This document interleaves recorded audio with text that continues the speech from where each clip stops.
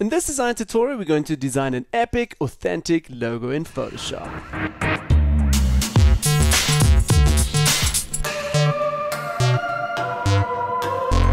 So, hi guys, welcome back to a brand new Photoshop design tutorial. My name is Manny, and in this tutorial I'm going to show you guys how to design this awesome, authentic logo in Photoshop. So let's get right away into it. As you guys can see already, I've done already everything today, and right on the right hand side here I have my folder. So what I want to do is just open this folder and show you guys quickly. We have a few different design elements here, also with shapes, and then as well the font. Down here again another triangle shape, and we also have the background. So let's get started right away just with a new canvas from fresh, and we can start right away. Again, I'm going to go down here, create a new layer, so basically a new empty layer. I'm going to take the marking tool, fill this up completely, and hit right click, fill, and we're going to fill this again with black content. So under use, go to black, okay. Command D, get out of the selection. I'm working with a Mac, so if you're a Windows person, please press Control when I say Command. Now, this is our first step here, just a black background. So let me just write here black. And as well, if you guys are completely new to canvas sizes, please have a look on the channel. I've showed another tutorial how to work with canvas sizes and presets. Alright, for the next step again now, I'm going to take the background layer, which is basically just again some snowy mountains. I found this again on the web, a pretty cool image. And this one I'm going to drag all the way to the top. I don't want to go back to the web and find this now. Again, switch the black one on as well. I'm going to turn off the complete design, and why I did a black layer underneath now is just maybe I take the background layer here and I will just take the opacity just down a little bit so it gets a bit darker, especially if you have a white logo or design on top. But in this case, maybe yes, I'm going to leave it actually to 90% for the start, and that's good enough. With Shift on the keyboard, I'm going to take the black layer and the background, press Command G. Windows people, please press Control. So Command G, and put this in a group, and this is our background now. Now we're going to get right away into the design. First of all, as usually, we're going to go to View, New Guide, horizontally 50%, so we can create a guideline in the center. View, New Guide as well, and vertical as well. 50%. Okay, and then we have another guideline. Now I'm really rushing through this tutorial, doing it a bit quicker. Please take your time when you do this so you can just do it a bit more concentrated. Okay, so my next step again is going to create a shape, a triangle shape for the background. So let's head over to the left hand side to the custom shape tools over here, and as well to the shape library. And I'm going to go all the way to the top and just search for that triangle that I have. And over here we have the triangle. So again, as you guys can see, a complete solid triangle. So I'm going to select that, double click on that. I'm going to hold Shift on the keyboard and just going to make a rough triangle over here, like so. Okay, drop it. You guys can see that is filled up completely. First step that I want to do now is just flip this vertically. So again, I'm going to go to Edit, Transform Path, and flip vertically. And right away it's upside down. I'm going to take the Move tool and literally just move that somewhere here into the center. Now I will jump back and forth a little bit just to see the sizes from my triangle to be pretty much the same as before, but the process is exactly the same. Again, I'm going to select the shape, also the shape tool again, so we can get back into the application bar.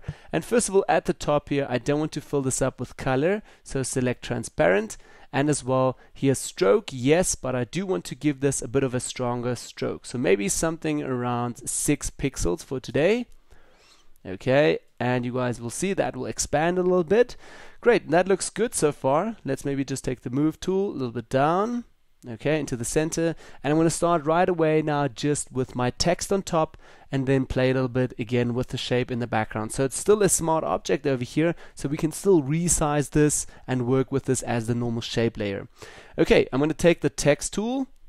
Let's make a big nice selection over here, and I'm going to put in the brand name, which is now today for me just authentic. Okay, I'm going to write authentic over here.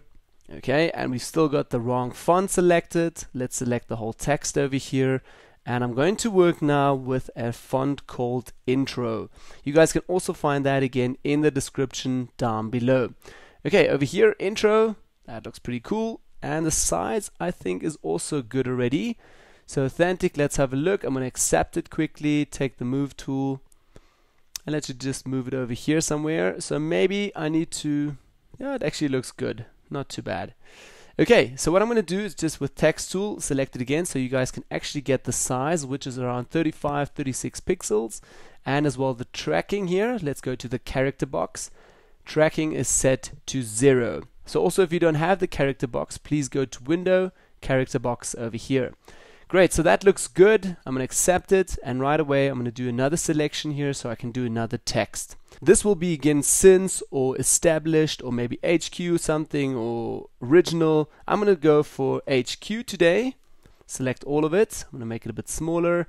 And now I'm going to switch back to the font that we had earlier, which is again Less Sensation. Let's have a look here. You guys can also find that again in the description down below. So Less Sensation, the series or something, the series. Most probably spelled that wrong, but anyways, so that's going to be the font. I'm going to make it a bit bigger and take the move tool and literally move that somewhere down here. Maybe I'm going to make that a bit more bigger. So again, select it and double that size somewhere around 34 pixels. Okay, again, move tool and move that just with my cursors into the right position. Okay, so we've got the HQ selected. Now on top I want to add a bit of a deer horns and as well a diamond. So I went back online, Shutterstock, all these great sites, and I found again a cool example that I want to show you guys. So I've already cut that out and taken that into my Photoshop file here. Let me just bring that all the way to the top so you guys can actually see where I got some reference from.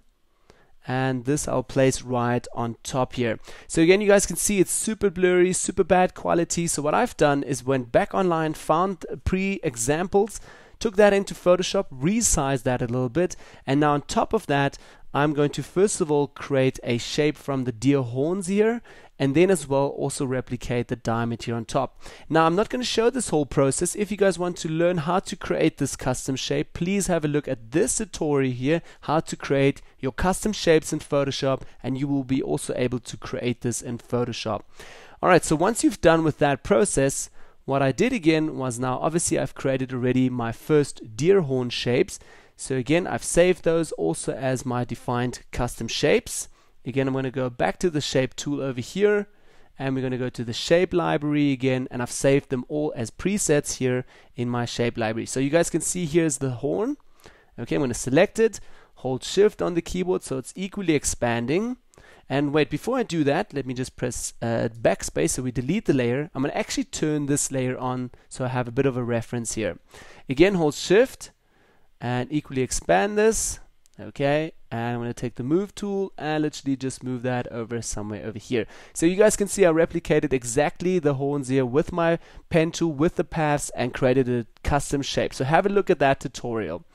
Okay, so I've created the first one. I'm going to press Command Shift H to hide the outlines, and I'll make Command J to duplicate this layer, and now we're just going to rotate it. So again, back to Edit, back to Transform, and flip horizontally.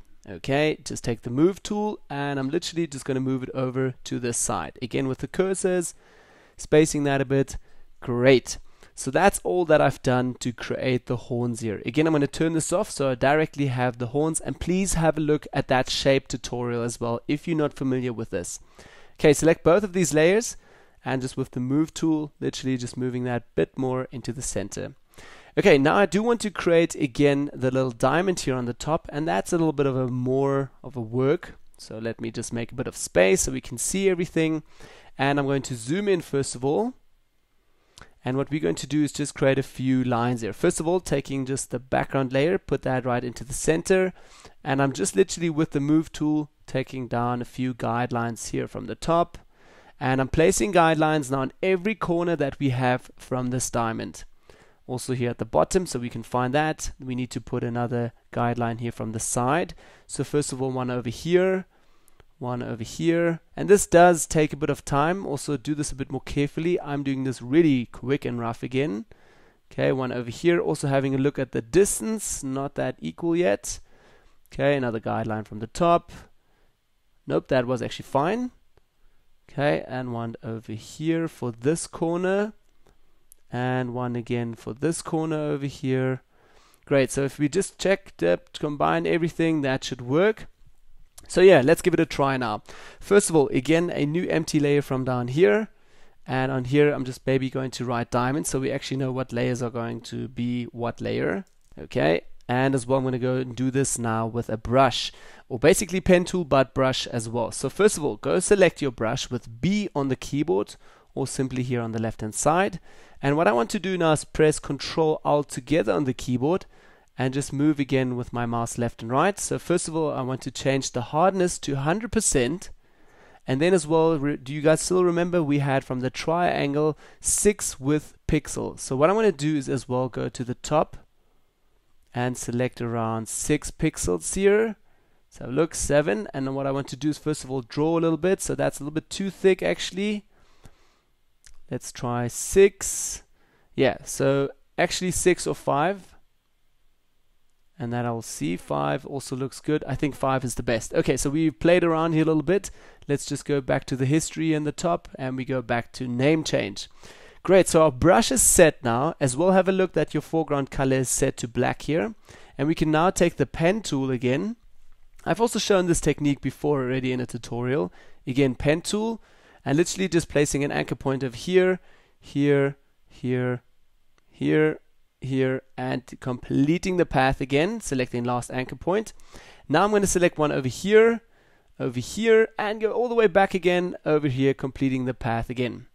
Now I'm going to set one anchor point over here, here, down here, here, and here, and again completing the path.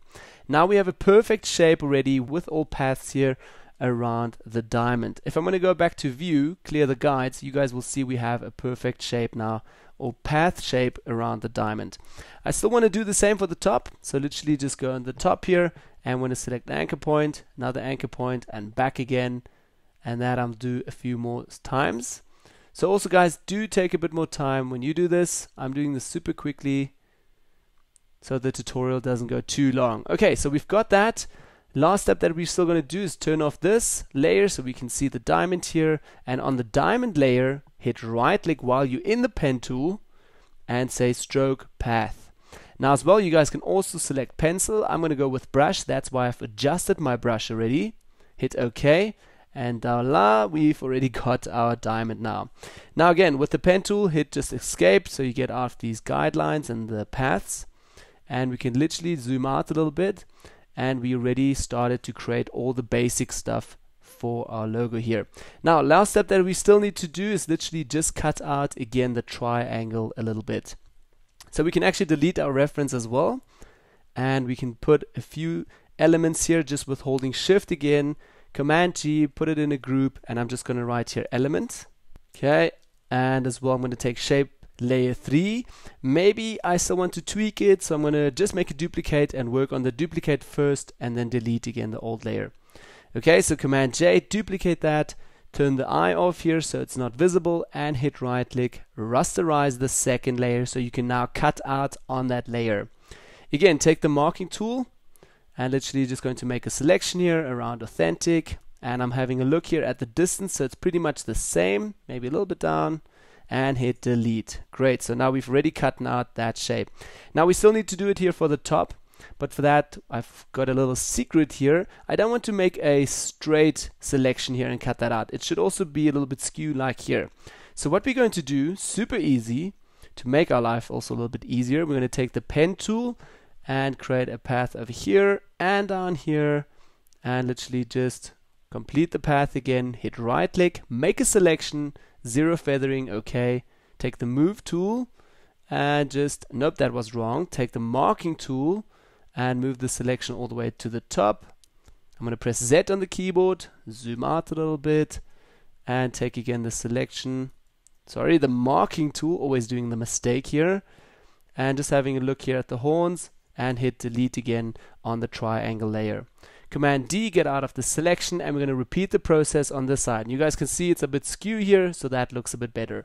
Again, pen tool, zoom in, so you can do it really precise. Again, remember, I'm doing this a bit quicker, so take a bit more time when you do this. Make a selection, zero feathering, take the marking tool, move this up, have a look that the distance is pretty much the same as over here, and hit delete once again. Okay, Command D, we can just take the marking tool, select the centerpiece, delete it as well, and we're out of this. You guys can obviously also do one whole path over here and just do it once. I did it now a few times. But anyways, you guys get the point here. Now as well, what I still want to do is just structure things a little bit. Back to the elements over here again, shape layer 4 and shape 4 with shift and the diamond. Okay, and I'm going to press Command T to transform all, and just hold shift again on the keyboard, take an anchor point here and make it a bit smaller. Okay, accept it, move tool, and with my cursors move that into position. Great, so that looks cool so far. I can zoom out again a little bit, and we can just take elements here and as well authentic and HQ and the shapes, put that in a group here, and I'm going to write elements 1, take the whole group background, elements and elements, Command G, put that again into a new group, and design 2, so we can actually see a before and after again. Okay, design 2, I'm going to just move that a bit into the center. Let's maybe just select these 2 layers here and not the main layer. Yeah, and that's basically your design so far. Now what I still want to do is one last step, give this a main color. So maybe I'm not happy with the black color, so simply a small trick is again take elements 1 and elements, Command G, so you've got one final group now, and now you can double click onto this group layer and you can literally go into the layer styles and say color overlay over here, and you can give this a new color. So say for instance maybe a dark blue, which looks pretty good with the blues in the background, which I've also created, and made this a bit darker. Hit OK and OK, and we are done. So again, this is the before and after. Let's maybe just take the background all the way to the bottom so we can actually see all of the effects here. Okay, I'm going to delete this layer and show you guys quickly my results. So again, this is what we've created now, and this was what I've created before the tutorial, so just a little bit smaller than before, but pretty much the same process as well. Also have a look at the shape tutorial, how to create your custom shapes, so you know how to create these horns, these deer horns. Yeah, so that's basically it for this tutorial. Thanks again for watching. If you have any friends who want to see something like this, share it with them. And as well, don't forget to subscribe. So thanks again for watching, guys. I'll see you all in the next tutorial. Bye bye.